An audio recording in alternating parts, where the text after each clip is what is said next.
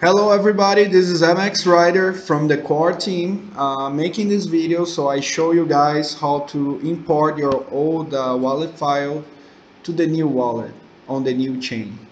Okay, so the first thing you gotta do is back up your wallet. You can do it over the old wallet, you and then backup wallet,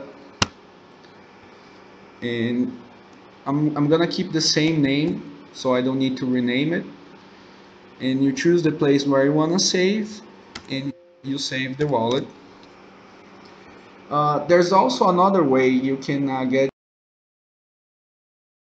the folder, and you can use the shortcut Windows plus R, or just go to run and you type app data and you hit OK,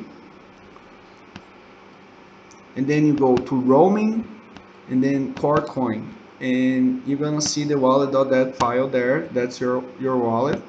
I'm gonna copy and paste it over here on my desktop.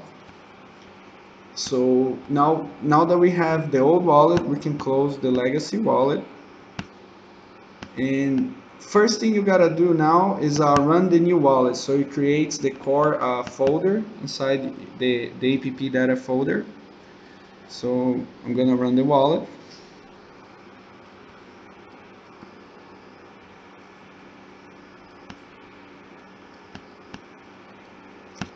And as you guys can see over here, it created a core folder. So I can close the new wallet now. So we can load the wallet.dat file.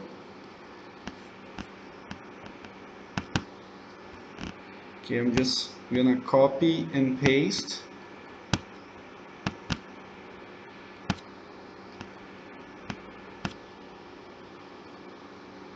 There we go. And then run the new wallet again. And it's gonna load the old wallet, and you're gonna see the coins you had on the old chain. They're gonna show up on the new chain on the first block of transaction. This wallet of mine doesn't have any coins, so you're not gonna see any coins here.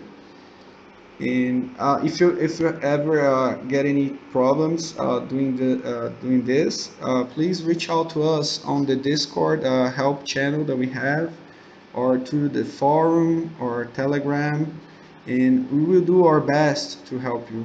Okay, so thanks for watching and have a great day.